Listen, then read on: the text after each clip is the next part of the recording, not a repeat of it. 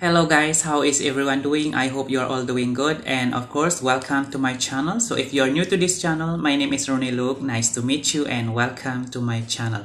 And to this video I will be checking out this performance of these two singers from Malaysia, which is the Queen Legendary of Malaysia, which is Miss Dato Siti Nurhaliza, and the Queen Diva of Malaysia, which is Miss Aina Abdul. So I hope you will join me again on this video. So without further ado, and they will be performing the song which is entitled Purnama Merindu Semalam on Big Stage 2022 performance. I'm not so sure if they are the judges or they are the guests or they will just perform on the stage. Yeah, well, so I'm so excited to check this out. So without further ado, let's go and check this. Okay guys, so let's get started. So in 3, 2, 1, let's go. Miss Aina Abdul Miss Aina Abdul will perform that song Purnama Merindu. Yeah, I think so. Big stage. Okay.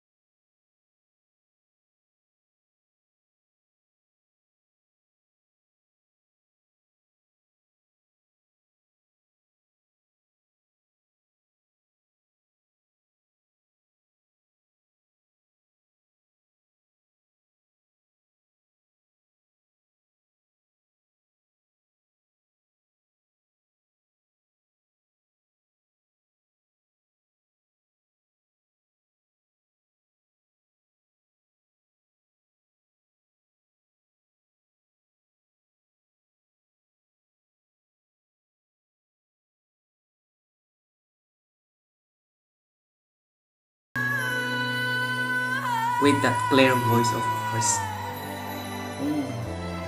Dato Siti Nurhaliza. She's introducing Dato Siti Nurhaliza. Oh, she will be performing also the song Semalam. Okay.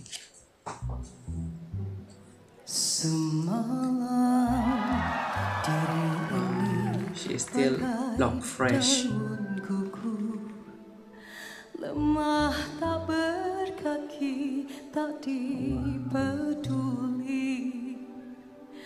Terus engkau pergi, biar ku sendiri. Such a nice to see a queen standing in front of that stage together.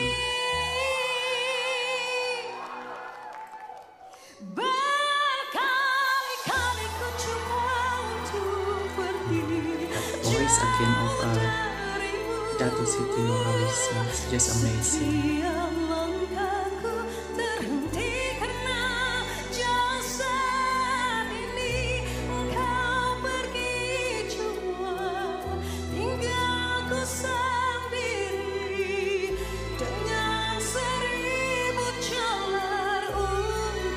Oh, like that.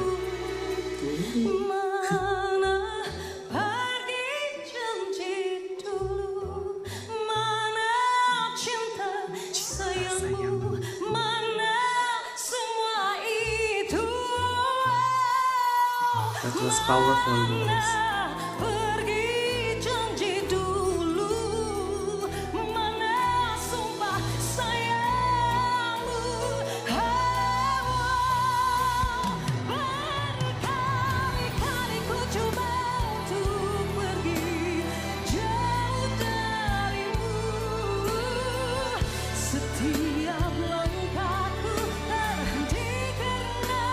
Such a nice to see Miss Aina Abdul is complimenting Dato Siti Nurhaliza.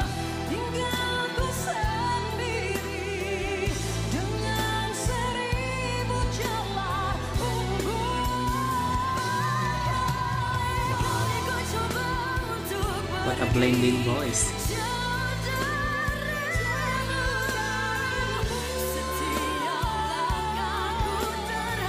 Their voices is both powerful.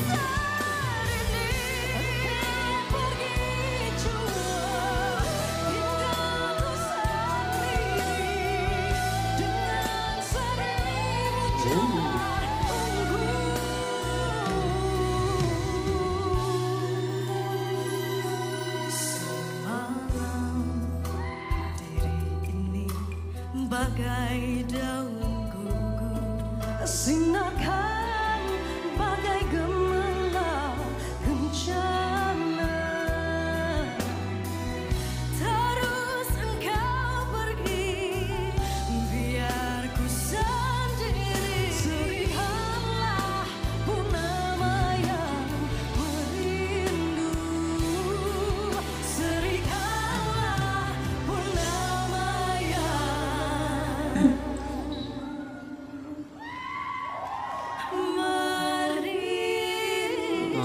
That ending.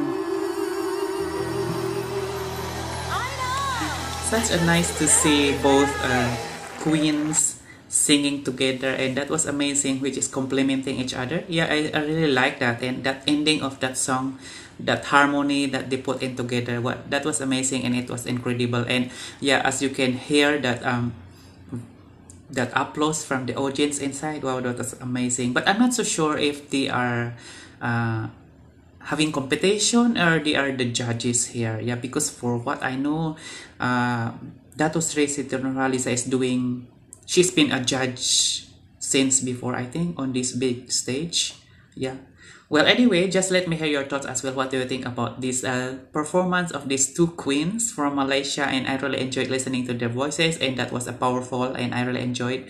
And yeah, it's such a nice to see two queens standing together and complementing each other as well. Wow, that was amazing. Well, anyway, thank you so much, Miss Aina Abdul and Dato Siti Nurhaliza, for entertaining us as well on your performance. Yeah, I really enjoyed listening again. And yeah, it's been a long time that I never reacted to Miss Dato Siti Nurhaliza.